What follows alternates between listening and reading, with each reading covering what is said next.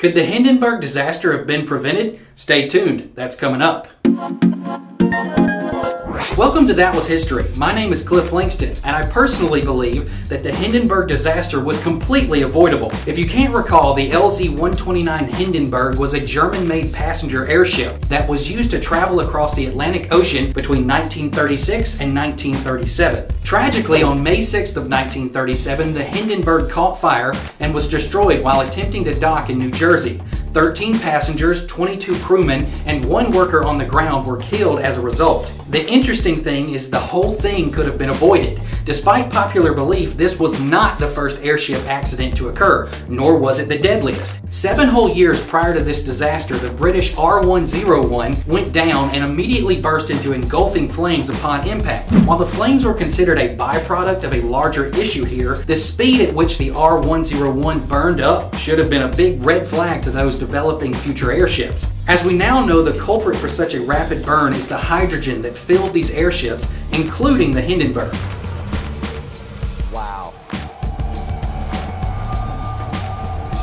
Since the R101 could have been written off as an early development accident, let's strengthen the argument further. In 1933, which is still 4 whole years before the Hindenburg disaster, a U.S. Navy commissioned airship known as the Akron crashed off the coast of New Jersey for reasons that are still unclear.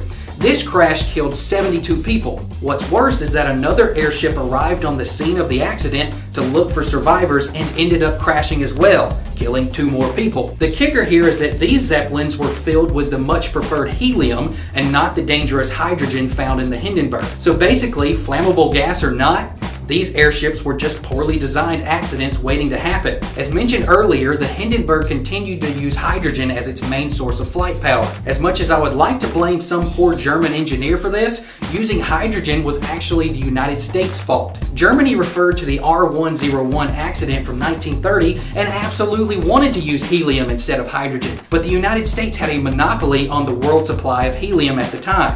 The US feared that other countries might attempt to use helium for military purposes and decided to hog the helium for themselves. Due to this, the Hindenburg was reworked to use hydrogen despite the risks associated with the gas. It wasn't until after the Hindenburg burst into flames that popular opinion prevailed, which favored the exportation of helium to other countries for safety reasons. Add in the fact that the Hindenburg included a smoker's lounge, and it becomes obvious that the Hindenburg was bred to fail, much like our beloved Titanic.